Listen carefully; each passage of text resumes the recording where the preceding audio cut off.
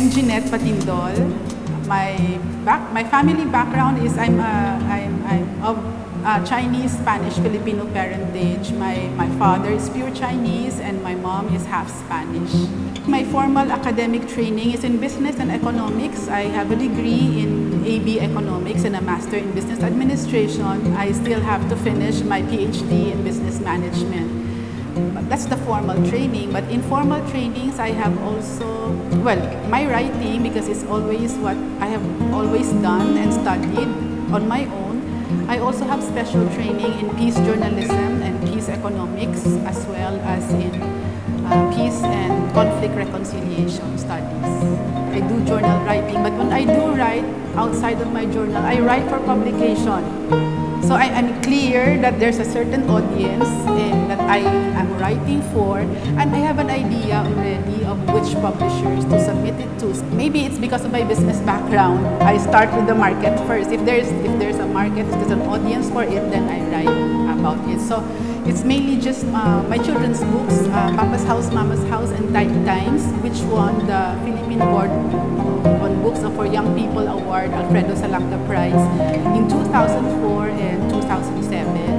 And then I had a third book, which was published in the United States by Living Waters. It's my one book, Mama. It's about breast cancer and a mother talking to her daughter.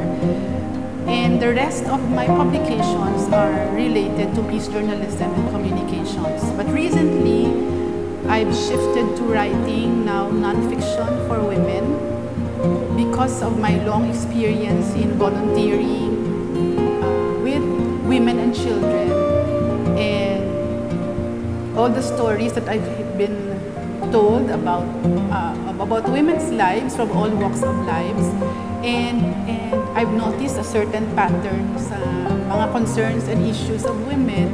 So I turned it into a book now, which is the Josa Way series, which I'm publishing, and I'm independently publishing in my website, josaways.com.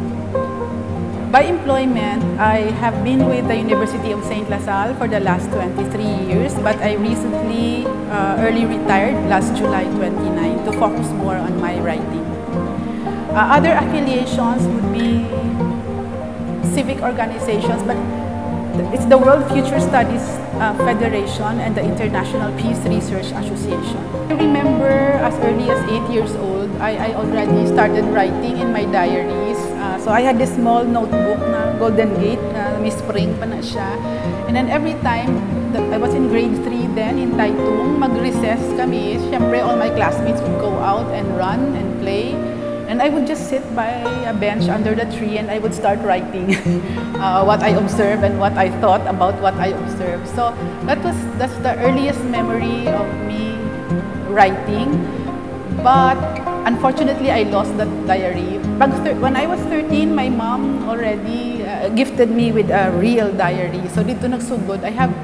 I've been writing in my journal since then.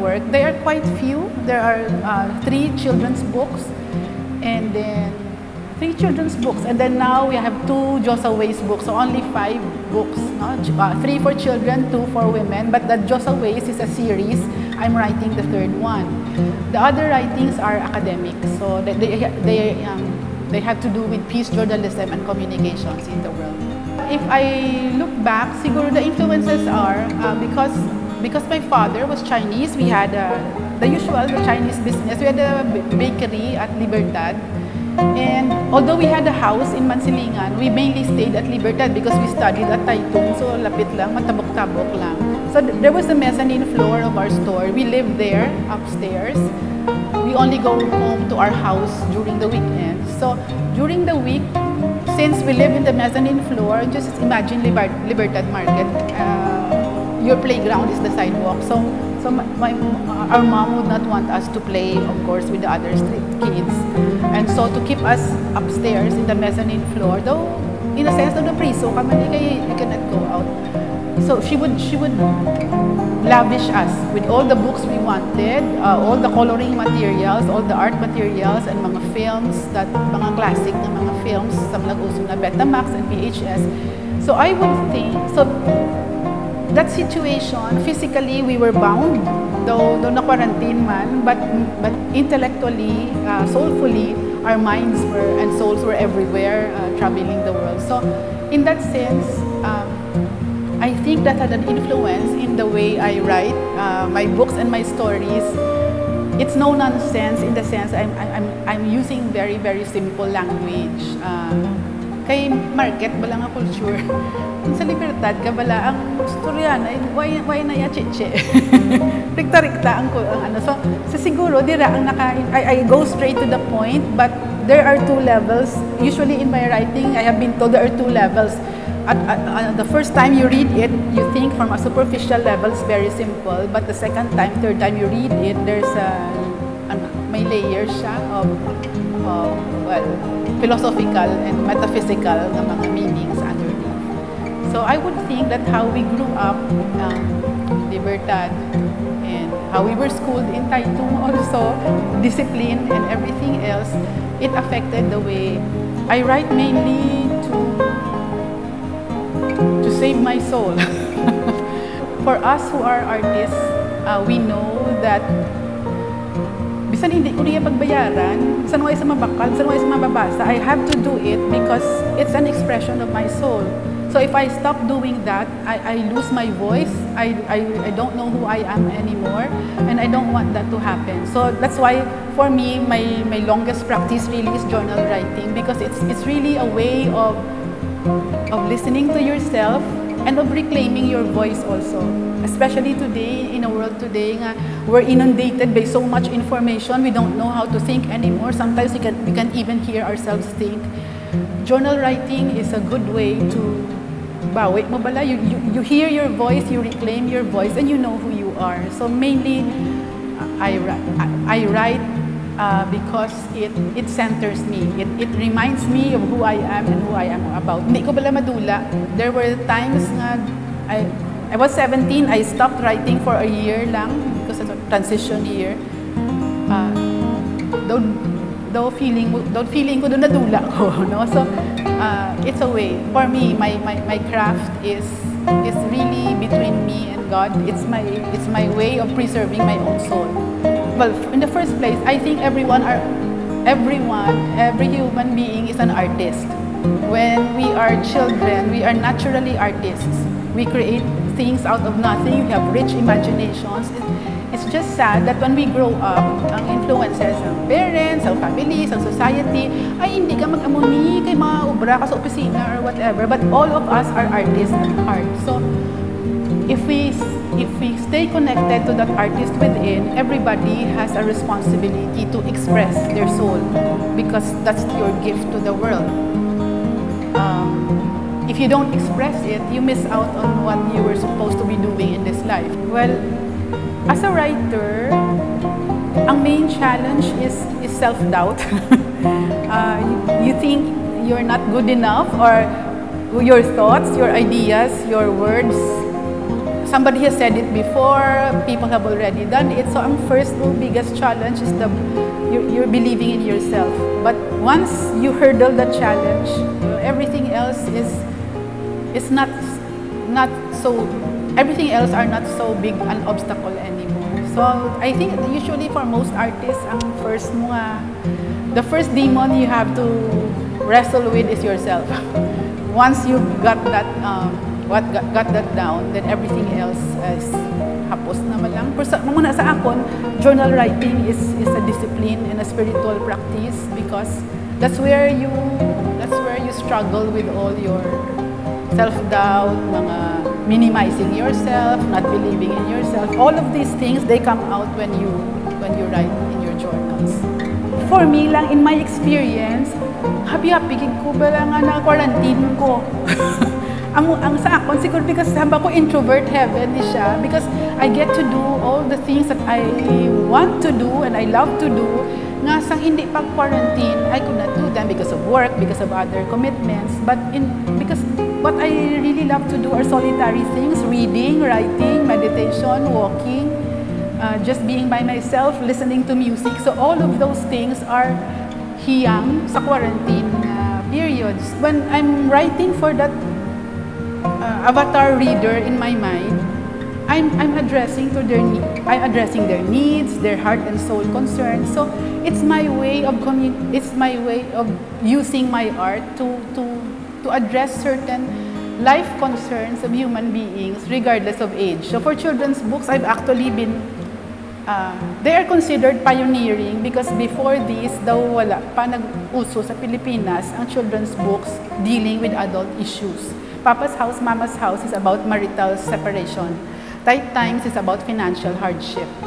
The third book ang sa States na gin-publish is My One Book Mama was about breast cancer. So before this book, subong we have so many books already addressing adult issues. So before wala, kaysa una mga children's books, mga alamat, mga myths and legends, no, mga stories of our heroes. That is not something that's actually faced by children day to day. So, nagsugod siya sa amo na because I wanted to speak to, I questioned the prevailing mentality nga, ay, hindi na pag-istoryahan dyan ang kabataan. No? So, but I believe that children, gamay lang na ilalawas, pero ang ila souls, ginayaya ka, inchindi na sila kung mag-istorya ka sa pangabuhi nga istorya, as long as you are sensitive in the way you handle the language. I cannot imagine an artist or me as a writer writing something for nothing. Nung wala pulos, sulat-sulat lang ko kayo umian, gumamati isang words.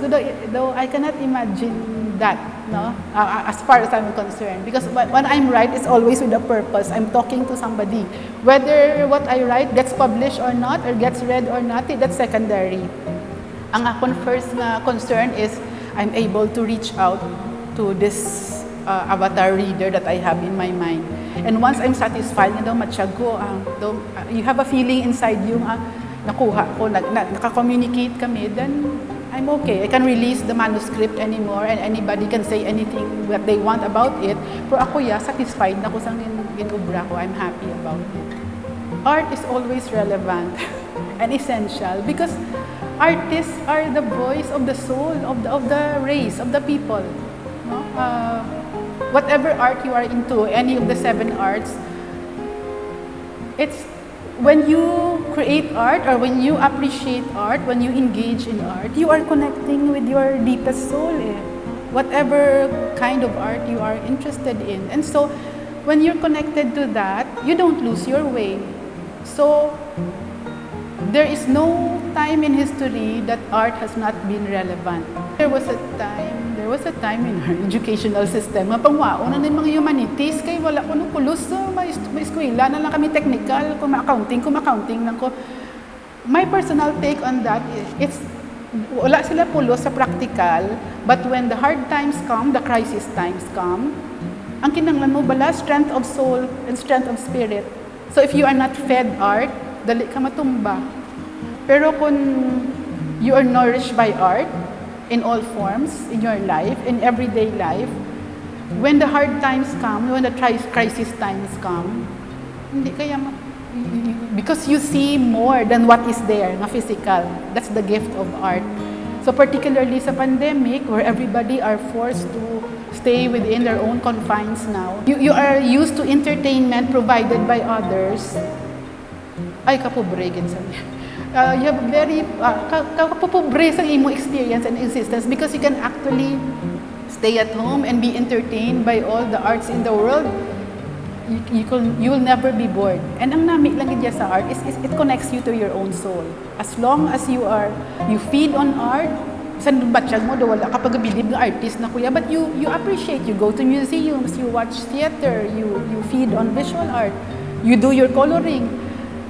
It does something to your spirit. It enriches you, it strengthens you. Doesn't just connect you to your soul, it connects you to everybody, to community, regardless of race, gender, religion. When people are touched by art, it's global. No? Music na lang example mo. Number 1, be true to yourself. Don't listen to the naysayers and all the people around you nga, ay, hindi kayo magsulat-sulat kay wala na, or hindi ka magpinta-pinta kay wala na yung kwarta, magutman ka da. But just do it for yourself. Be true to yourself. Just do it for yourself because your art will find its own audience someday. So never give up on believing in yourself and in your art. Never do your art to pander to a certain group of audiences or critics or popularity or commercial success. If you do good art, it's the reward in itself.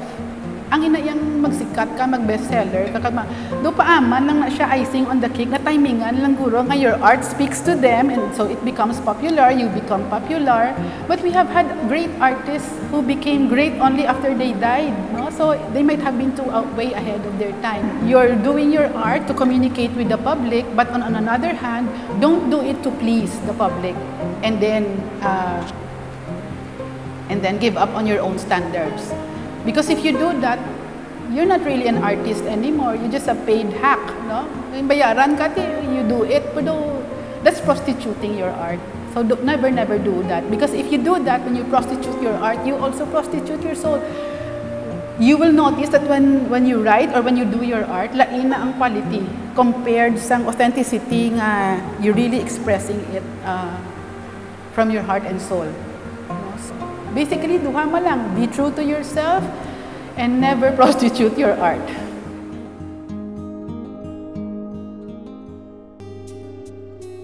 Parang ano naman, just to wake us up. But of course, ang balance ng director mo, that's what everybody's doing. So, okay. I'm about to go on stage. But,